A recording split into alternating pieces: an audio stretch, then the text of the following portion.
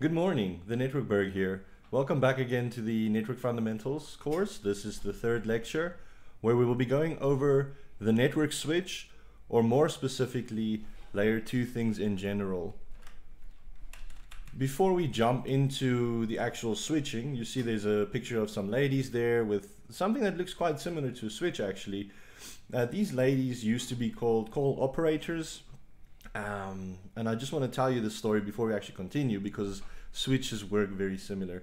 These ladies, they used to sit in these little cubicles and they would receive calls from somebody. It could be even somebody from your parents' time or even your grandparents' time, where they would place a call, but instead of the call just getting to the person they're trying to reach, it would get to one of these ladies, and they would answer the call and they would say, "Hello, sir, how are you? What are you doing? Who would you like to phone?" And then I would tell them, "I'd like to phone my friend John. He lives in a different city. This is the city. Can you put me through to him?" And this call operator lady, she would look at the cable where the call was coming from, that you called from.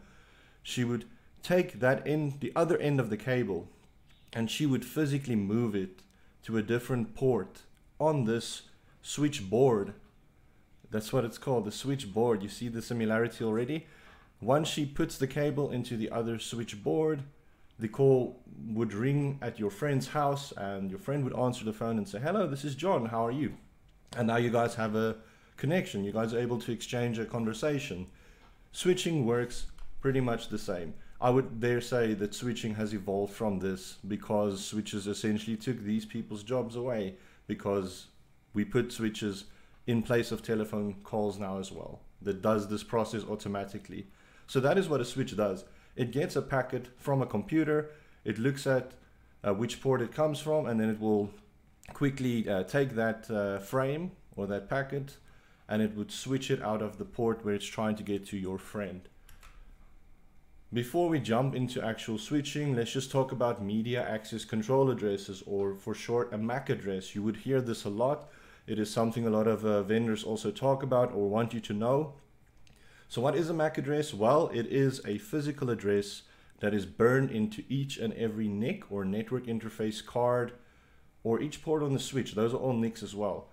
It's a unique address. Each port will have its own unique address. None of them are the same anywhere on the planet. MAC addresses consist of 48 bits or 12 digits and make use of hexadecimal numbering. So this would mean that your addresses can work anywhere from 0 to 1. You can have that in a MAC address, or you could have the letters A to F. So you could have any combination of those numbers and letters to make up a MAC address.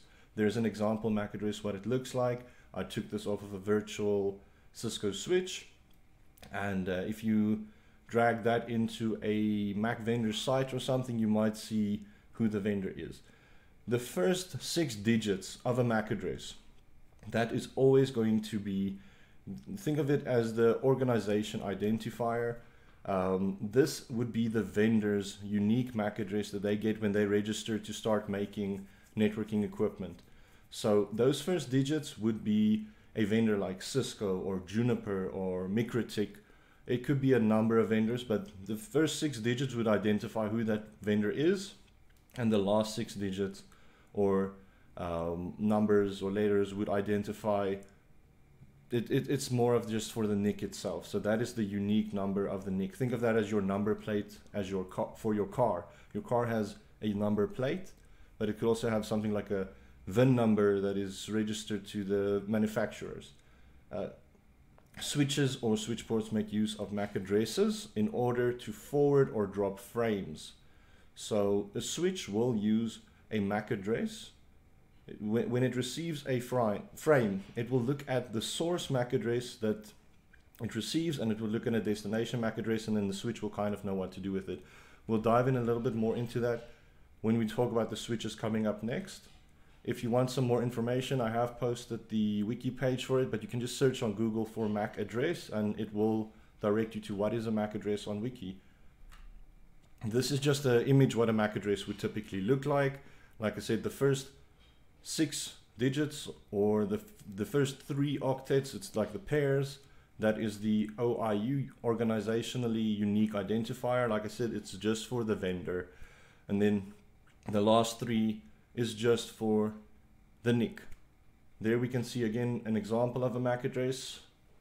And this is really it. This is what a MAC address looks like, guys. This gets put into an Ethernet frame when any kind of communication occurs. And it's kind of very important to know as well, because this is a source and destination type of thing, and switches work with these MAC addresses. You can kind of think of a MAC address as the IP address that switches use to talk to each other, or switch ports more exactly. Next up, the network switch. The main function of the network switch is to learn MAC addresses and to switch frames between ports. Very important. That is what a switch does. You can get a layer 3 switch, it does some routing, but the main point of a switch is to switch traffic.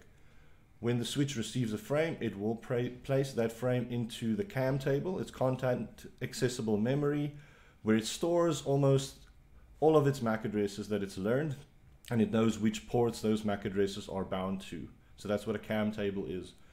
When the switch needs to forward a frame, it will look at its CAM table to see where the destination MAC address is, and then it would forward that frame out of that port. If a switch does not know a destination MAC address, it will send out a broadcast message, an ARP, out of all of its ports to try and learn that MAC address. A switch that comes out of the box generally comes with 1 broadcast domain, so that means ports that it broadcasts out of, and also as many collision domains as you can connect up to it. Let's say you have a 24 port switch, you could possibly have 24 collision domains if you plug in 24 different hosts in there. So think of a collision domain as the actual connection between 2 ports. That could be a collision domain, that could cause some collisions. But we don't really have collisions anymore since we're using switches. Back in the hub days and the bridge days, that might have been a problem, but not so much in the switch world. Reason being, switches operate on a hardware level. Somebody very smart developed a chip and put it in an ASIC, application specific integrated circuit. It's on your switch, and this chip, its whole function is to figure out the switching process, and it's always doing it very well, very quickly. So the switch isn't relying on software to make these decisions. It's all built into it from the beginning due to the ASIC.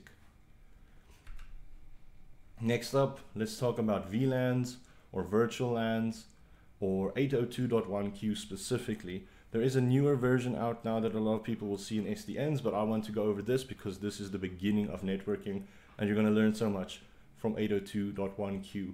So what is a VLAN? Well, a VLAN allows us a way to partition our switch ports into more than 1 broadcast domain. What does that mean? If we have a 24 port switch, we could ideally split 12 ports for one section, one purpose, and the other 12 ports for something else. And only the first 12 ports would be able to talk to each other on a broadcast domain because they're in the same VLAN. The other 12 ports would also only be able to talk to each other because they're in a different VLAN. If you want those VLANs to be able to communicate with each other, then we're going to have to start looking at things like routers to actually do that. When ports are tagged to a specific VLAN, only frames that contain that VLAN ID inside the frame will be sent across the wire. So that's also very important. Again, if I get a packet in port 1 that's in VLAN 1 and it doesn't know where to go, if there's a broadcast message being sent out, only all of the ports on VLAN 1 will get that broadcast. None of the ports on VLAN 12 would get that broadcast or packet. So it's kind of like a security thing as well. It helps us out partition or section out our network how we want it. VLANs can provide added security. Well, that's kind of what we just said. VLAN, you can create different VLANs for different requirements. So ideally, you'll see this a lot. People will create like a corporate VLAN for the data users. They might create a finance VLAN where all of the finance people go sit in because they've got their own IP range in that finance department, which is supposed to be secure. You could have some sales, guest networks, so that your guests are only in their own VLAN. They can't get to the corporate things to potentially take stuff that they're not supposed to take. VLANs can support up to a maximum of 4096 different VLAN IDs, but realistically it's only 4093 because 3 of the VLANs are actually reserved. It's something like 1001 to 1003, but you can still use the VLANs. I'm just mentioning it that they are kind of a proprietary thing on something like Cisco, where you might not just be able to take the VLAN because it's in some old proprietary system there. Here's just another picture of what different broadcast domains might look like. Let's say I have a laptop in VLAN 1. The port goes into, let's say that's port 2 on the Cisco. If I try and get to a machine in VLAN 2, it won't work because the switch will not allow me to get onto those broadcast domains. There's 2 separate broadcast domains here, VLAN 1 and VLAN 2. However, I would be able to get to the other laptop in VLAN 1 on the last port of the Cisco. And the same for the desktop machines. The 2 machines in VLAN 2, they would be able to communicate directly. So very important to note as well about network communication. If you only have machines in the same subnet or in the same network and VLAN, they will be able to talk to each other without a router. You don't need a router for host-to-host communication when it's on something basic like a switch level like that. The only reason we get routers is to break out of our networks, to get to a different VLAN, to get to a different IP, and to get to a different network. That is the end of the presentation. I'd like to thank you for watching, and I do encourage you to go to thenetworkberg.com to visit my blog, have a look at some of the ideas posted on there. But before we end that off, I just want to give you some real examples of what it looks like when you are doing switch or host-to-host communication. So I've brought up a little Cisco switch here with 2 computers. I've put them all, or both the computers, in the 192.168.0.0/24 subnet. This computer is .1, PC2 is .2. I'm just quickly going to show you the process of what happens when we do communication. So let's stop that ping. Let's just do another ping. So we know there is network communication already. Just want to see if this works. ARP. So if I do an ARP from this computer, I can only see this MAC address. And that is 0.1 that I'm pinging, and it sees it on Ethernet 01. So it's learned to get to that MAC address. I can get there by going through Ethernet 01. Similar, if I get onto the switch, do a show ARP, no ARP. Why not? Well, because the switch isn't operating at an IP or routing level, so it's not seeing IP addresses. But if I do a show MAC address table, I can see 2 MAC addresses here, and these are the 2 MAC addresses of my computers. So the process really is, if PC2 does a ping or any type of network traffic is going to come in to a specific port, I believe it is 01 for PC2, and that's on GI01. The switch knows that PC2 is on GI01, and it knows what the MAC address is of PC2. Similar, it knows what the MAC address is of PC1, and it knows that it is on port GI00. So any type of frame or packet that I'm trying to send to PC1 from PC2, the switch will receive that packet, make it into a frame, look at the source and destination MAC addresses, so it will see, okay, this is the source and it came from GI01. Okay, I'm going to send it, because I see your destination MAC address is this. I'm going to send that frame out of GI0/0. So the switch isn't even using an IP address to establish that communication. This is all working at layer 2, using the MAC addresses and the ports to actually establish that communication. That is really what I wanted to quickly show you. It's very basic on how switching works, but it is very important to know as well. We can quickly, let's quickly do a couple of VLANs as well. We got a little bit of time, so I don't want to stress you guys out too much. I don't want to feed too much information either, but let's do the same thing as what was on that picture quickly. I'm just going to bring up 2 more computers, and I'm going to put them into different VLANs. So let's bring them into the last two ports there. Okay. And guys, this is GNS3. I've mentioned this before. There is a section on the blog that details how to install this so that you can do similar things yourself. Okay, let's quickly give these computers different IP addresses. Network. Let's make this 172.16.0.1. I'm not even going to assign default gateways because we don't need that. We're not breaking out to a different network. 172.16.0.2. So if I ping these IPs, they will be able to still get to each other, but they will not be able to get to the other network, the 192 network, because it's in a different subnet. So there's no routing because that would kind of fall on the routing section, but they're all still in VLAN 1, which could pose a security risk. So I'm just quickly going to bring those into a different VLAN. Interface range GI3 021. I'm just going to switchport mode access, switchport access. Let's make it VLAN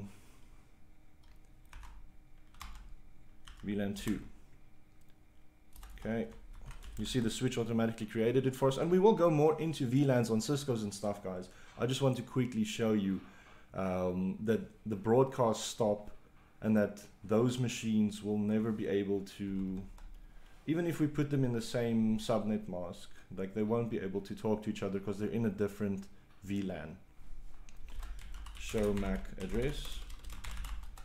Okay, so we don't see any MAC addresses because remember it's stored in the CAM, it's content accessible memory. So the switch's job is to continuously learn these MAC addresses, and it will remember it for a set amount of time. It's not indefinite, but if your switch has IP addresses on it, it will continuously send out ARPs as well, and it will keep those MAC addresses stored. So similar, I'm just going to run a ping. 172.16.0.2. Okay, jump into the switch. I can see my source and destination MAC addresses. Again, it saw that the traffic was coming from this MAC address, and this is the port it was coming from, to that MAC address and which port it needs to go out of. And the great thing is we can see the VLANs as well. So this is in VLAN 2, which means that these machines and these ports will only be able to talk to each other, not a different VLAN. And this is just due to how the VLANs have been set up. So now technically on the switch we have 2 different broadcast domains, and we have 4 collision domains as well. This is the end of the lecture. I do hope it has been informative and that you've learned something new. I'd like to thank you for watching. I do encourage you to subscribe to the channel, like the videos if you find that the content is helping you. Thanks again.